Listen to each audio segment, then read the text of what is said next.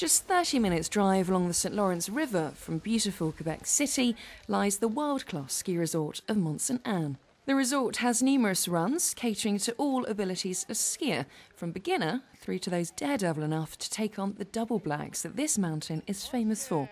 But it's not just on the slopes you can enjoy some winter fun.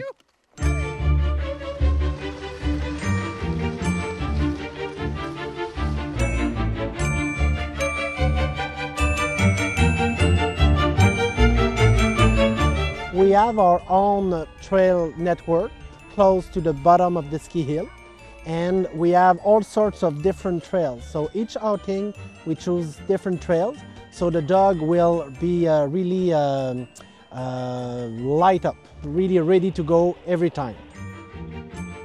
Yes, dog sledding is a tradition in these parts. It's a wonderful way to explore the beautiful surrounding forest, and despite having over 70 dogs on site, Bruno still knows each one by name.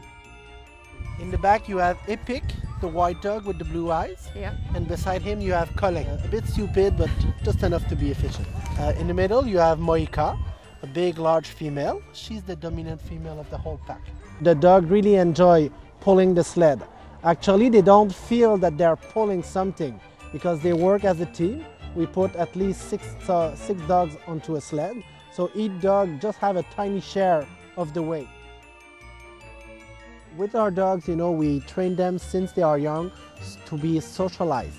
There's a lot of visitors around them, so they're really used to be around kids. We give a complete briefing to our guests. The briefing lasts about 10 minutes before you go.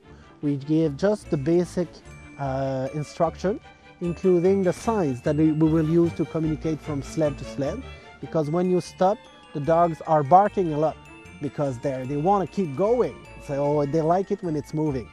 So this short briefing is sufficient enough for the guests to get on the trail. They discover how to manipulate, how to steer their own sled by themselves, and it's more rewarding for themselves, we believe. Sled rides last anything from 90 minutes up to 2.5 hours and offer a unique way to experience an authentic Canadian tradition with a slice of Quebecois flair.